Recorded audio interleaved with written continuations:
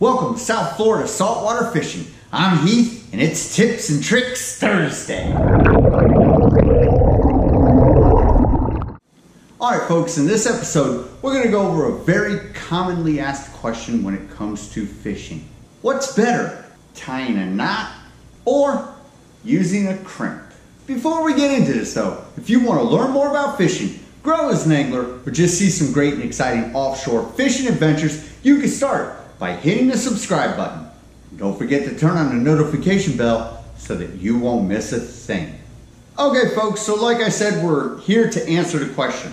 What's better, tying a knot or using a crimp? Personally, to me, this question is confusing. They're both good. Tying knots is great in certain applications. Using crimps is great in certain applications. Sometimes it's better to tie a knot than to use a crimp. Sometimes it's better to use a crimp than it is to use a knot. So that being said, I think the more appropriate question to answer is, when is it better to tie a knot and when is it better to use a crimp?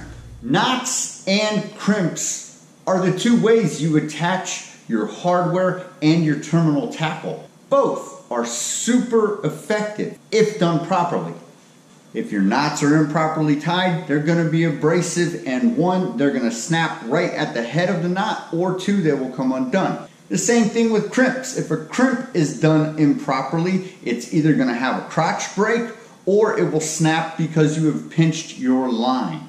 Okay, so let me explain this. The way it works is your line has a diameter. It's actually a circle if you look at it face down. The thicker pound test it gets, the more chunky and less pliable and more manageable a knot becomes to tie and really cinch down and make sure it won't come undone.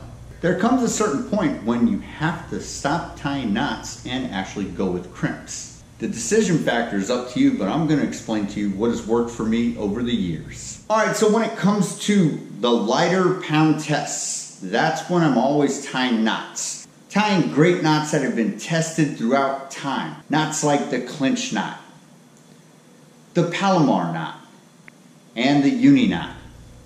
I use knots all the way up to 50-pound test. With the 3 knots I mentioned, I stopped tying those knots at 40-pound test. When it comes to 50-pound test, I will only tie a double clinch knot. The double clinch knot for me has never failed on 50-pound test. It doesn't warp your line, and it really provides a great connection point that is super resilient, shock absorbent, and it's non-abrasive. At 60-pound test monofilament, that is where I will start to use crimps. They make crimps for all size lines from there on up. They even make them smaller, but like I said, I feel more comfortable using knots with the lighter pound test. The smaller crimps almost get pinched all the way down and can actually cut through your line or do what is called a crotch break.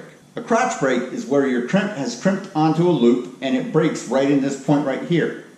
So as your pound test fishing line increases and the diameter of it increases, like I said, it becomes less pliable, more unmanageable. You have to consider this with what knot you are tying and how you are tying it and how you're applying what tactic to what knot you are tying. For example, if you're using a clinch knot, you might do about 7 wraps and send it back through with like 12-pound tests. The further up you go, let's say when you get to 40, you might want to decrease those amount of wraps because you are going to warp your line and compromise the integrity of your monofilament. If you do 7 wraps, you probably want to downsize it to about 5 wraps and pull it tight. The same thing goes with crimps. As the diameter of the line grows bigger, the diameter of the crimp required will also grow. So you need to pay attention to what diameter of line or pound test you are using so that you can get the proper crimp. For example, this is my 150-pound test monofilament leader. It has a diameter of 1.3 millimeters. Now you can go on ahead and look at the pound test that is offered on the packaging for a crimp, but it's more important to remember about the diameter. Not all line is created the same. You might have 150-pound test leader that is 1.5 millimeters. So with my particular 150-pound monofilament leader, I go with a crimp that is rated for 1.3 millimeters. So having a matched crimp to your monofilament will prevent a crotch break or a snap off on the top side of it because you've pinched your leader. Another thing to pay attention to when it comes to crimping is you're going to want to use the right slot on your crimp tool when it comes to fastening the crimp to the leader. Otherwise, you can over tighten it and pinch it, and all of a sudden you've compromised your leader. So on the head of your crimp tool, there are number gauges that tell you what slot size is usable for what crimp you are using. It comes in number ranges, not specific numbers, so you find the appropriate range that is for your crimp. And you put it in there and you'll give it a good squeeze. Now when you set a crimp, you want to try to go in the middle of the crimp. That way it's flared out a little bit on both ends and not pinching your leader. Crimping can be done wrong very easily and you've compromised your leader. Now another piece of advice when it comes to crimping. Crotch breaks and pinched off leaders can be avoided by using what is called chafe gear, also known as chafe tubing. It's just a little plastic sleeve that goes over your leader and you feed it through your crimp and then you crimp down on it.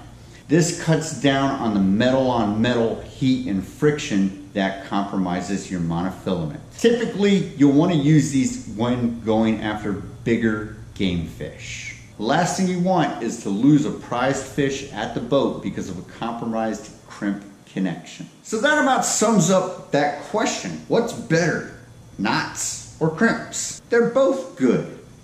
But we've answered the question.